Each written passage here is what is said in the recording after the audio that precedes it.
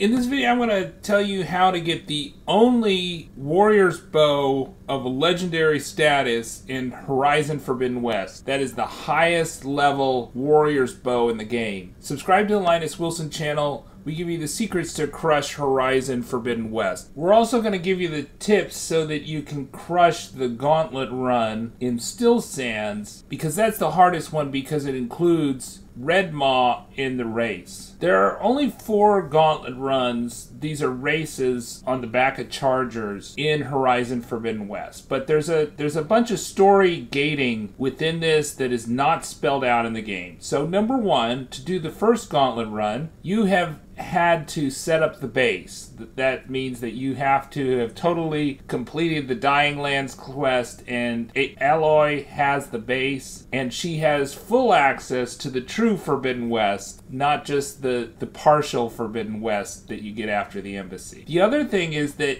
before you do the 3rd Gauntlet Run, it's probably a good idea to do the Poseiden quest, right? Because the 4th Gauntlet Run, the Stillsands, you cannot do that unless you've completed the Poseiden quest. So the 4 Gauntlet Runs in their order are Dry Yearn, then Cliffs of the Cry. So Dry Yearn is very close to the base. Dry Yearn is on the southwest coast by the beach. Dry Yearn's close to the base. Cliffs of the Cry is southwest side near the beach. The Bonewhite Tear is up north and the northwest. And then down in the south, in the middle, where the former Las Vegas is the Stillsands. But you have to do the Poseiden quest where Las Vegas is before you can do Stillsands. So this is just doing 2 of the Gauntlet Runs. Not all 4, but 2 is the 4th hardest trophy to get on the PlayStation at this time. But I think this is actually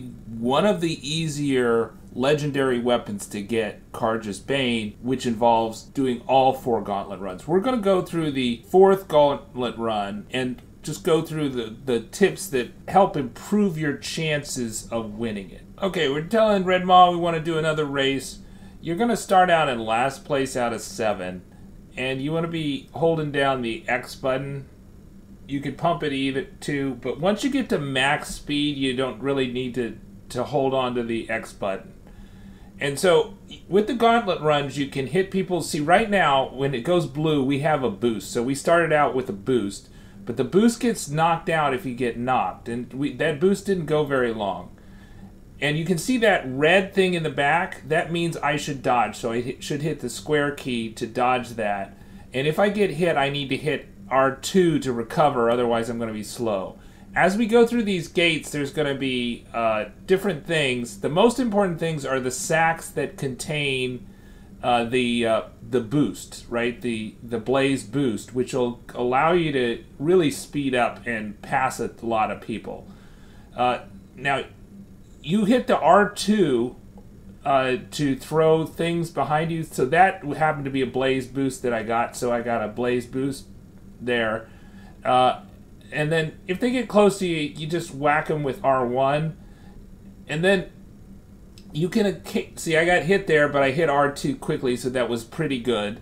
And I got another blaze boost, which I sent out, but that got slow because somebody hit me.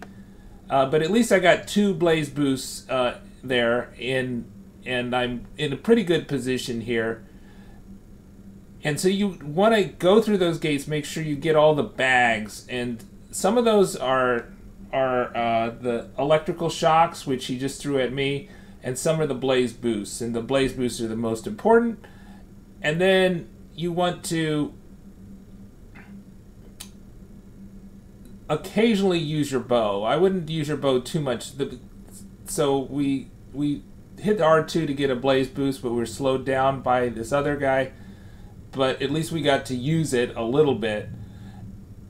But we want to be sparing with our arrows, and we want to make sure that when we use the arrows, we don't have L2 depressed. So we got another blaze boost that got us through the ending. Right, so you see on that run, I almost used no arrows on that run. I almost always just hit R2, but I did not hit L2 to aim with my arrows. The real problem with the arrows is that if you have L3 depressed, right, the left joystick, then you're going to spin around, and that is really hard to recover from. It's a really stupid mechanic, and I don't know a way to get that out of the controller bindings, but you want to avoid that like the plague, and you want to be really sparing with the aiming the arrow, because that'll just inevitably slow you down, and only use it for cases where you definitely are going to lose to that person. But probably better is to see if you can hit R2 and dump as many blaze boosts. And so in that run, I had probably like 6 blaze boosts, and that was what got me to the finish line.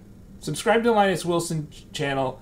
We give you the secrets to crush Horizon Forbidden West. I want to thank the commenter on my chat, Enter Sweet Rest, for his tips on how to win the Gauntlet Runs.